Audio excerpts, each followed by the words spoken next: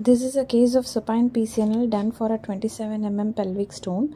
The CT shows stone in the pelvis and some parenchyma is seen between the calyces, indicating possible long infundibuli. Sinus fat can be seen around the calyces and infundibuli, indicating a non-dilated system.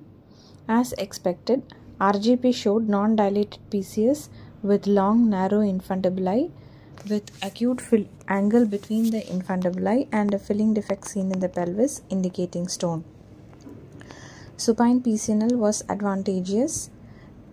The puncture was done from the calyx end on and dilatation not done beyond the infundibulum pelvic junction, and also the dilatation size was limited to 16 French to avoid over-dilatation and injury to the PCS. So stone fragments were spontaneously washed out with the irrigation fluid. Therefore, stone migration chances are less in supine position, and that too in this kind of a case. In case the stone's fragments migrate to the other calyces, it would be difficult to negotiate to the other calyces because of the angle and because of the length of the infundibuli. Therefore, in such a situation, supine PCNL helps to avoid stone migration, and even if it migrates, we have retrograde access to access the inaccessible calyces.